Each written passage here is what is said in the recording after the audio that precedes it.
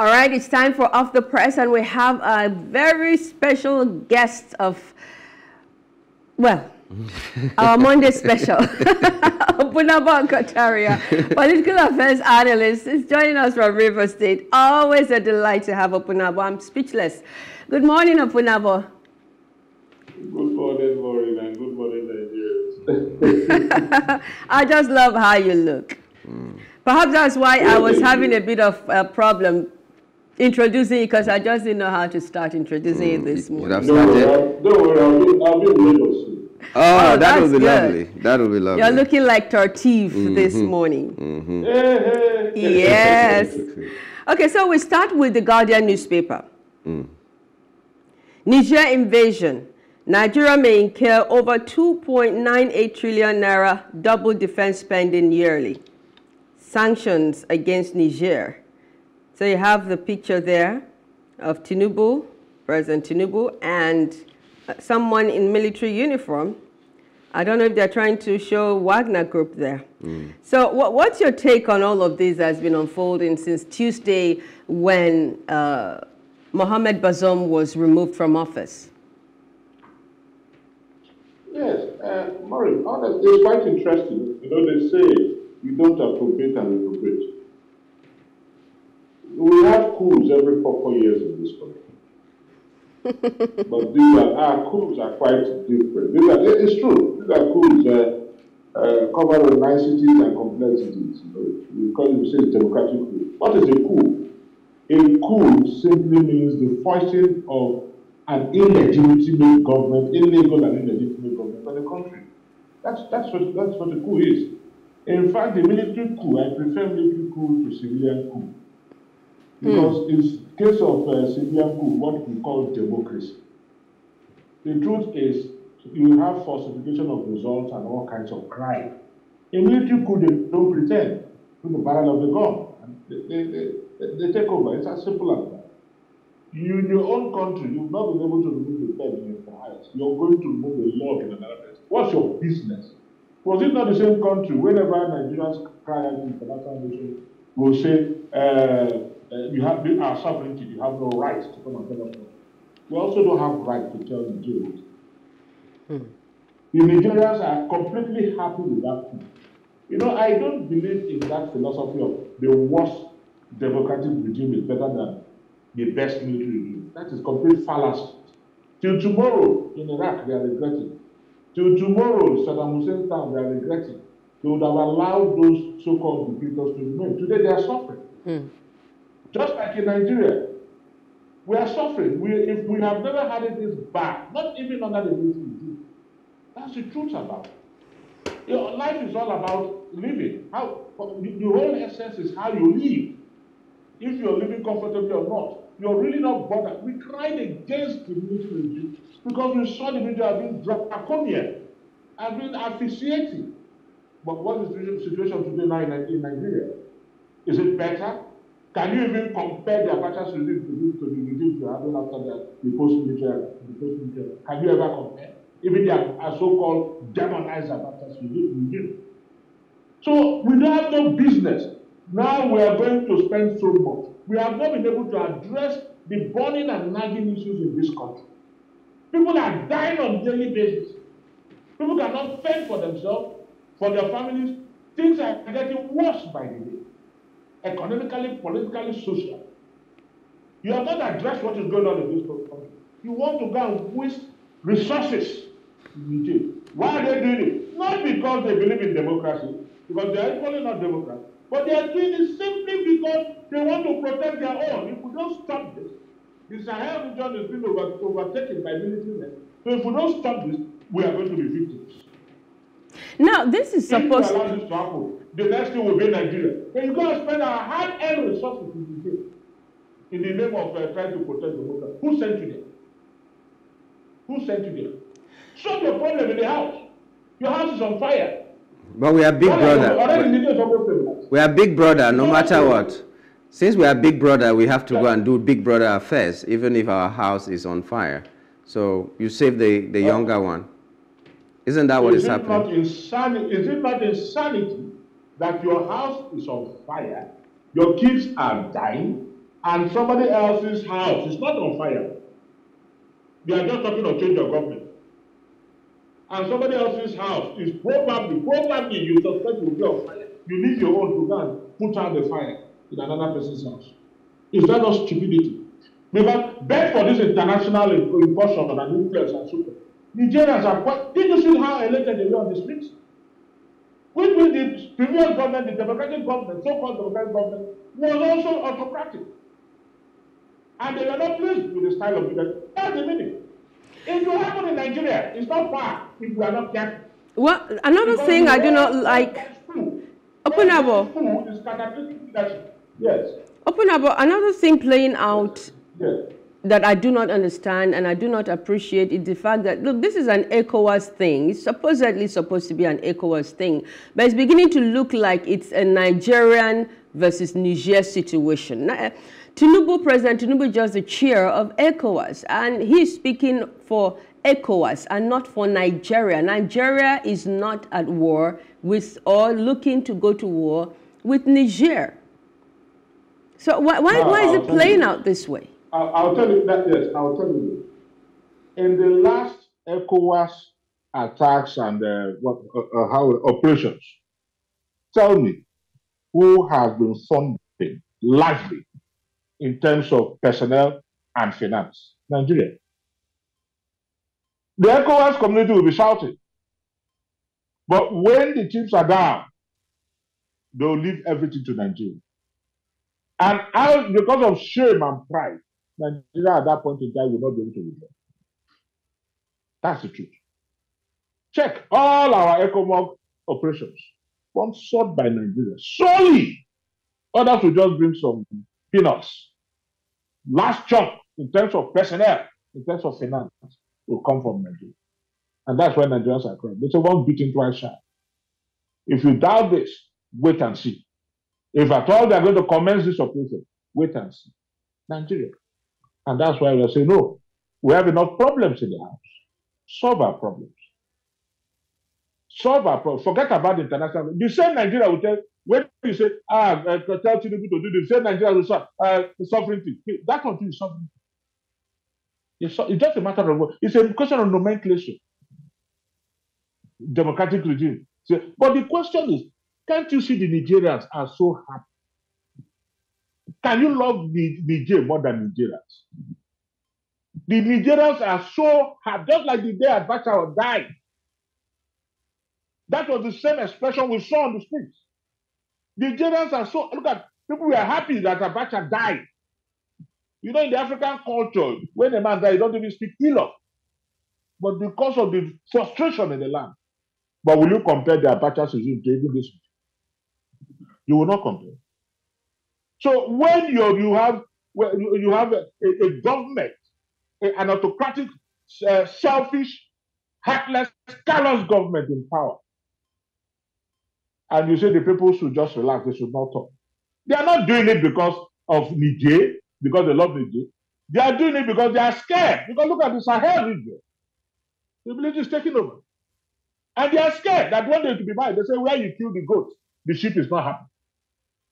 Tomorrow it will be mine. So we better stop this coup. The only way to stop a coup anywhere in the world is to ensure good governance. That's the only way. Not the military might. They say when conscienceless power means powerless conscience, the former lasts first, but the latter lasts last. So it is not by might. Not by might. It has to be good governance. Give us good governance, you will not have coups. Give us bad governance, you will have coups. It's a matter of time. And that's what they are scared of. That's what they are scared of. You don't waste our resources. Stories on, we want to go and protect democracy in another country. The same story, Opunabo. The same story is on Daily Trust. Niger coup is adamant as deadline ends. Now we know that they have closed their borders to Nigeria. They have refused access for our soldiers to enter Niger, even though there was supposed to be a joint task or a joint force that will fight insurgency and all that. Now they are on their own and they're refusing our people entering there. the troops deny Nigerian soldiers access to BOSO, ECOWAS, MOM over next line of action. And the president has met with the governors of the 7 northern states. What do you think will actually be the discussion like? Because they are really silent about what they talked about in that meeting. But what do you think that discussion will be like? Pretending to be working, doing nothing. That's all. That is letting look as if they are also good. What will the governors do? The directives come from the CC. It's like in Niger, you have the military. Let me tell you, they are scared. You see, Nigerians are being emboldened by countries like Russia, foreign countries, that will just drop one missile on Nigeria and that will be the end of it. You guys try to play the big brother role that you're not. You're not. You're not. A big brother that cannot put a house in order is not a big brother. It's what they call a big brother. Niger, look at, they gave a deadline. What happened? Niger is not daunted at all. Not daunted. No ounce of fear. It's a big brother. If Niger has challenged Nigeria, the deadline has lapsed. I'm challenging you, do your worst. And I bet you know a common community, unless Nigeria will be that foolish to do, will even dead. Because if you look at those behind Niger, then they to teach you a lesson. There are a lot of foreign countries behind Niger. And they are waiting. Let us dare. And there will be another, the Nigerians will get in percussion. Okay. So my dear, meeting with the governors, the 7 northern governors is completely massive. Maybe you're telling them, safeguard your place to ensure criminals don't come in, but ensure foreigners, Nigerians don't come. But you see, every time we have Nigerians moving in and out of the country, in fact, they are more prepared than us. Because you find them moving in to kill farmers, herdsmen, and so on, and they go back with impunity. They know how porous the country is. So the people are not scared at all. No ounce of fear in them. Yeah, Opunabo. So have meetings with 1 billion governors, it means nothing. What do they, and the governor CCs? You are still the CC that will give the order, go and sentinel the borders, not the governors. So having meetings with our 40s, they've been having meetings with governors, farmers, herdsmen, classes have been there. In fact, it's heightened on daily basis. They've been having meetings with God. People who go to the churches in the north to kill people. And so what is the need of what is the meeting? That's what we're talking about. You've not put your house in order. You're going to Niger to go and profligate our resources. You've not put your own house in order. You've not been able to save your child. You're going to the next house to save the next man's child. Because what do you want to prove? A superhero. Your own child, you've not been able to feed your own child at all. You're going to the next house to feed another man's child. What are you going to refer to that? What do you call that? Opunabo. What do you call that? Yeah, Opunabo. Yes. So apart from Niger, you have Mali, you have Sudan, you have Chad, and then you have Burkina Faso. I said the Sahel. I just said the Sahel. Yes, and so you have Burkina Faso. The guy in Burkina Faso, it's appearing to be the new kid on the block. Everyone seems to be liking him. Did you listen to the speech he made in Russia recently when they had that summit with Russia, Africa-Russia summit? And what do you make of the whole thing? I didn't. Oh, you didn't? I didn't. But the way you pronounce the country's name, I have a strong belief you have a tie there. I am grandparents. I'm a broadcaster. I am grandparents from there. I'm a broadcaster, but I try my best to pronounce these words the best. I know. Oh well, so these things are unfolding. Yes. These things are unfolding. The military boys are becoming popular on the continent as we speak. If you go across social media, what you see is that these military boys are being liked by Africans. Why? Because a lot of the things that have been going on, especially with regards to France and the West, you know, and all that's been playing out with the way African natural resources have been plundered and Africans being left in poverty, almost in connivance with our so-called leaders. It's beginning to make Africans across the world say, wake up, Africa. Let's take our destiny in our hands. And it does appear that people are beginning to think that it will take or require the the involvement of the military boys to be able to achieve this. Is that an accurate analysis, do you think? Oh, apt analysis, because now the citizens have lapsed into a state of victimhood, where the microcosm feel that are in charge of the resources, use the resources to oppress. So you can't talk. They buy the judiciary. And that's why you see, I'm always worried when the judiciary is compromised. Always, that's why even in law, once you feel the sincerity of a judge, that judge will definitely recuse himself. I always talk of Justice Hewitt, who said, Justice, he was one who actually, that might not only be seen to be done, but that might not be done, but be seen to be manifestly done.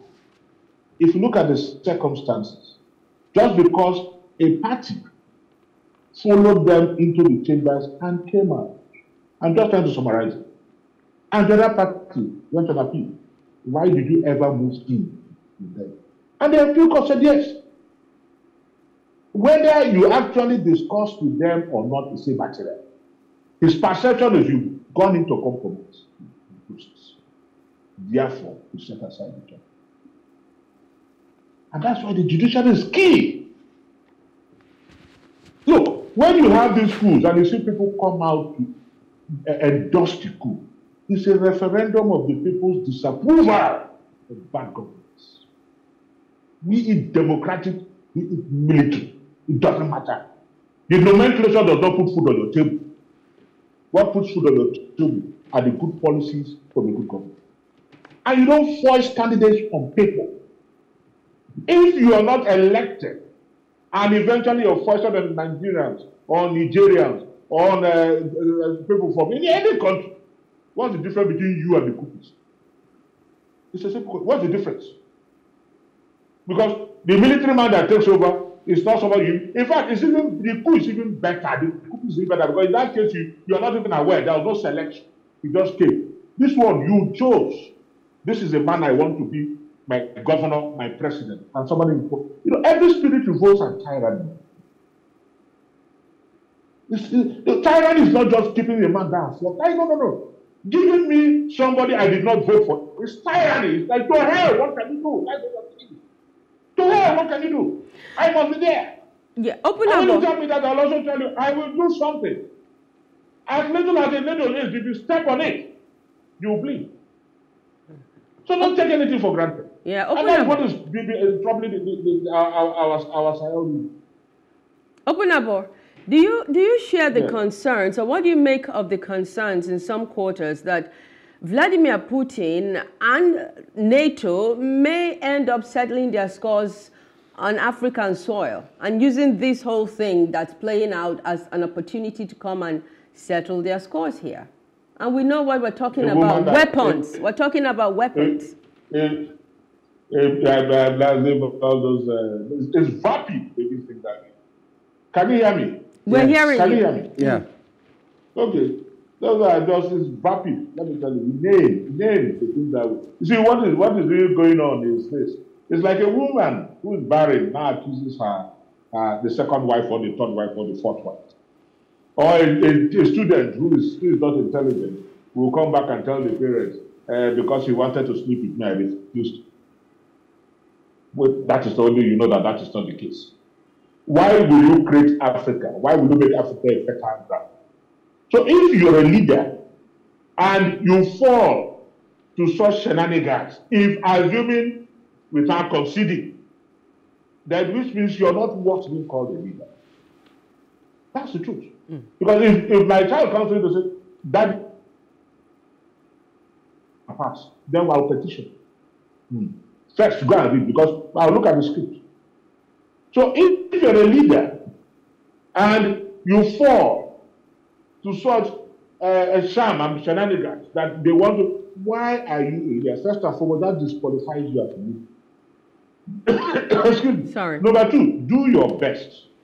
If you have a country, if you're the president of a country and you're loved by your people will protect you. You don't even need the soldiers. You know that what am I saying? It's that argument suffers from eclipse of reason and poverty of knowledge. That's the point that Could they have done that in any... Look at Gaddafi. What happened to them? They invaded. They had to invade. Because... And funny enough, they sold all kinds of dummies and all kinds of stories against it. Today, the people are angry, the people are bitter, the people are regretful. We've gone past that stage. That was not even the media, the social media era. Now we have the social media era.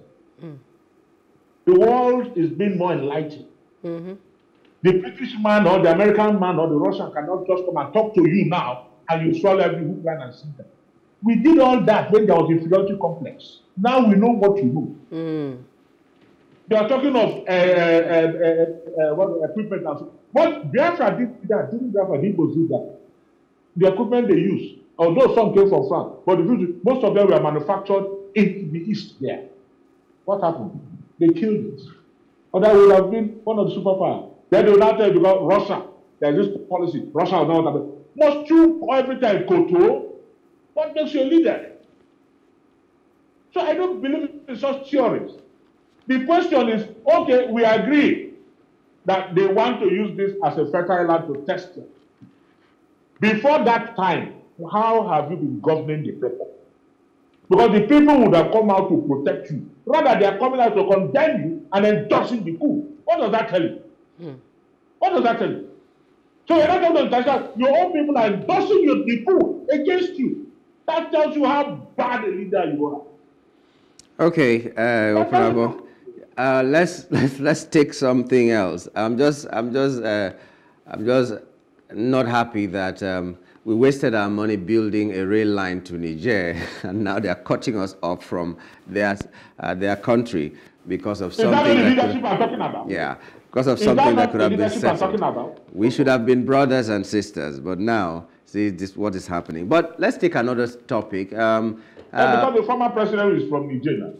Well, recently something. That is from there. He said his brothers and sisters are there. So it's from Niger. He did say that anyway. Something happened. Something happened at the weekend. Yes. Something happened a few days ago. A doctor lost her life. If you go to the Punch newspaper, you'll find that story. The doctor lost her life in a lift. I don't know if you saw that story. And now the governor has sacked, suspended the agency's chief, the agency that was supposed to be in charge of the maintenance and installation of the said lift. And he has also sacked the facility managers and because of the death of this doctor. But we see the story surrounding what happened. She was from the 10th floor, entered the lift failed and crashed down. 1 hour later, they were able to remove her. And stories surrounding that incident say that even everything that was supposed to be needed to give her the life that she needed, to resuscitate her, was not there, like the blood and so many oxygen and so many other things, even though the government has denied this. So now, sacking of the facility manager and the suspension of the agency chief. Do we need to start applauding the governor, or you think there are some other things that should have been done as the aftermath of this unfortunate event? First, my heart goes out to the family members. I mean, it's so heart-wrenching that you train a doctor, a daughter, a child to that level, only to be killed. Because she was killed. She was killed by the managers of that facility. And so it's criminal negligence. It is not enough to sack them. They should be prosecuted and jailed. They killed her. That's not the talking of lethal. You can kill with the barrel of the gun, with a knife, with any little weapon. They killed that doctor. It's criminal negligence. So it's not enough. Sack will not suffice. They have to prosecute it. If they just sack, I believe that the family members will go ahead and. But even if the government leaves it at that, then he knows probably it's not even paying them for the facility, if it's a government facility. Because how can you tell me you just sack and that to suffice? A medical doctor. What of the parents? She's gone. Most of her siblings, her parents. Do you know the psychology? It could even lead to the death of the parents in that. Yes. It could lead to the death of the parents in their life. So you ask the question, if it's enough, no. They have to be prosecuted and jailed. There's no excuse. Criminally jailed. They will not be killed, but they will be jailed. And they should also investigate the relationship between that facility. At first, if they've been giving money to maintenance, that's not an excuse. I'm not saying that's an excuse. Because you see, most times we run into such problems as a result of the inefficiency of the government. Forget the lies. They can forget all those rebuttals and the government, because what of NSAS? Did they not say nothing after 3 years after what happened? I don't believe what government officials say. I don't. Okay, I will not mention it. You are aware of somebody who said, I will never accept this. I am bigger than that. I am bigger than this. I will not do this. Then the person attends to you, accepted what is less than that. These are the people we have in government. Devoid of rectitude. So I am not bothered about the government's rebuttal. I'm not bothered about the government's defense. I am not even interested. I'm not satisfied with the government's punitive measures. I want to see that this matter is in court and dealt with expeditiously. Yeah, the doctors are taking I'm not in court ad infinitum. Yeah, not ad infinitum. Because you go to court and remain there for 20 years.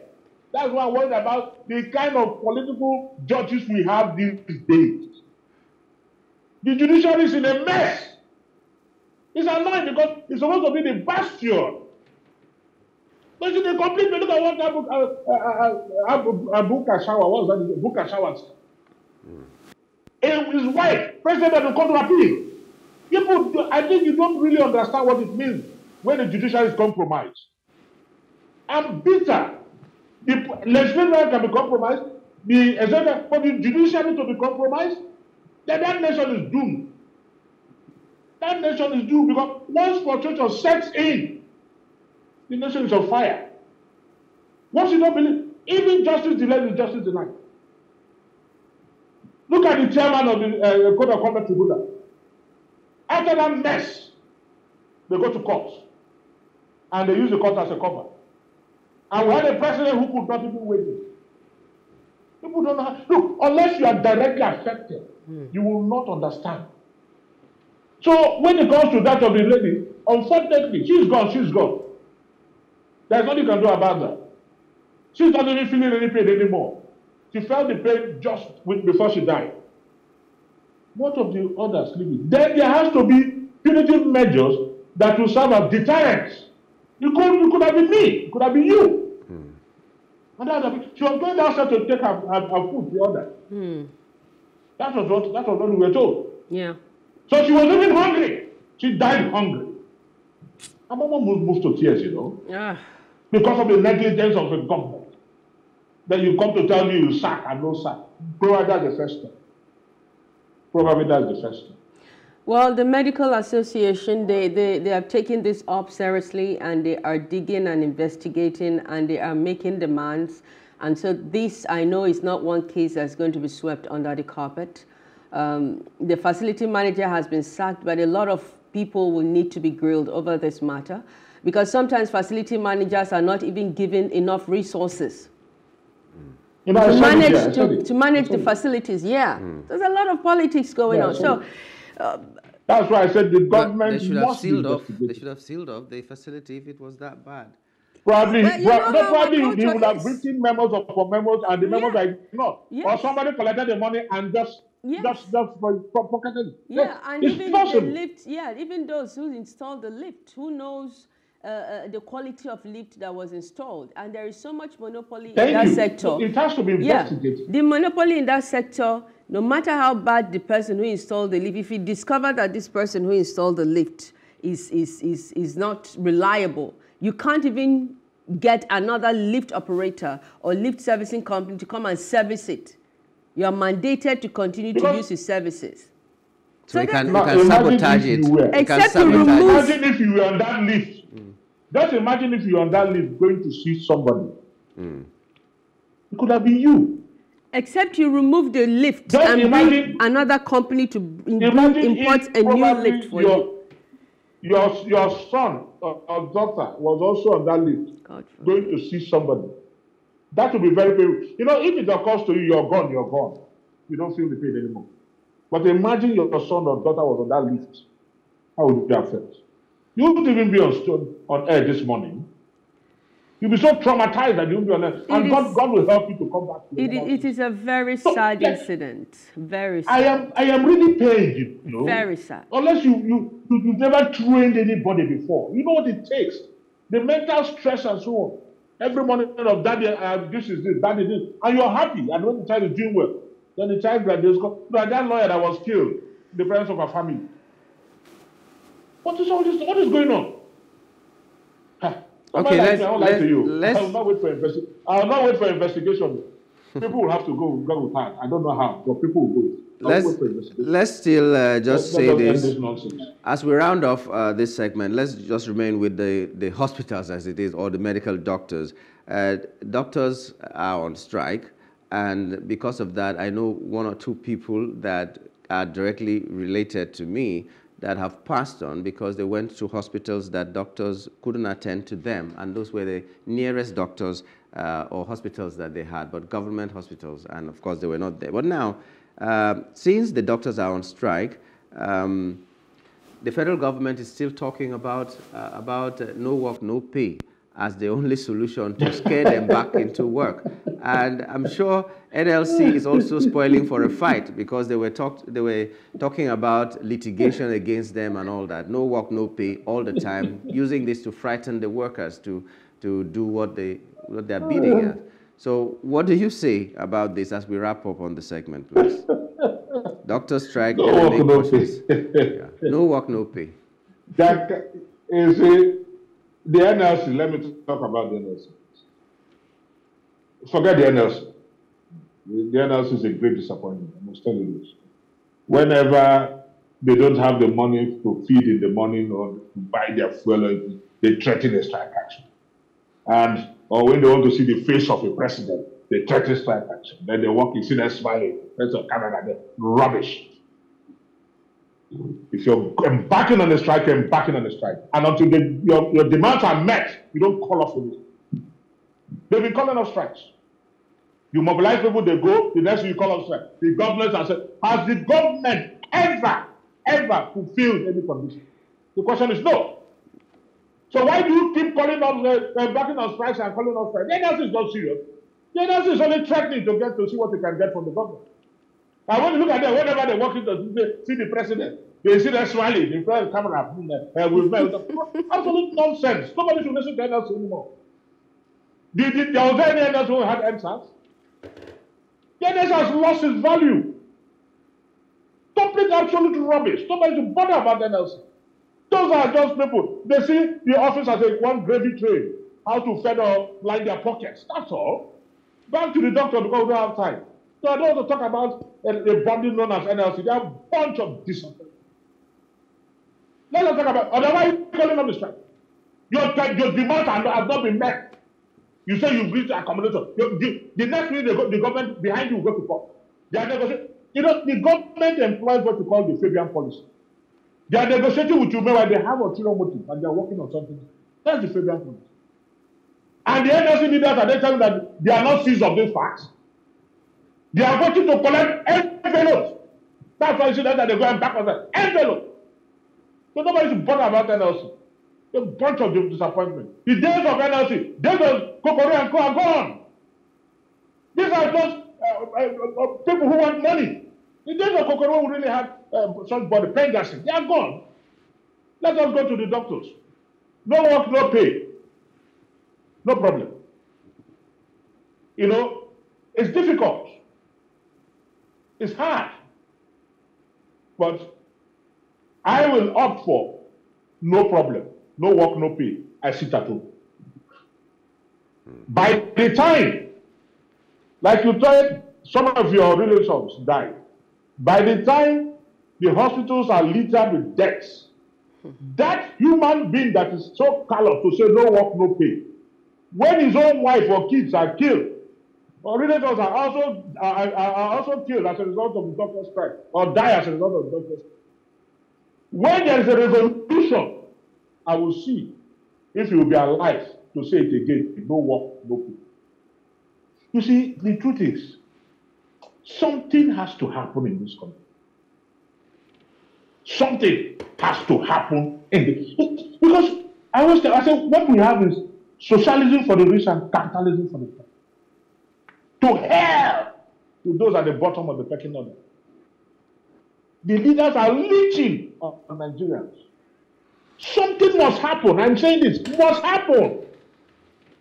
If otherwise, okay, something must happen. Don't okay. ask what it will be. Okay. It will happen. The wind is blowing. It's blowing. Opunabo. And I pray it comes this way. Yes. The wind of change. Good that you said, and I pray. Yeah, so there is this thing they say, pray until something happens. So there's something that is going to happen. Let's hope that it will come from God. Opunabo, this is where we'll have to draw the curtain. Everybody is created by God, so it will come from God. Yeah. We'll have to draw the curtain on this segment here today. All right. Good morning. Thank you so much for being a part of our program. Always, it's a delight to have you with us. Thank you. God bless you. Good morning. Good morning. Good morning. So we'll take a short break and return in a moment. Stay with us.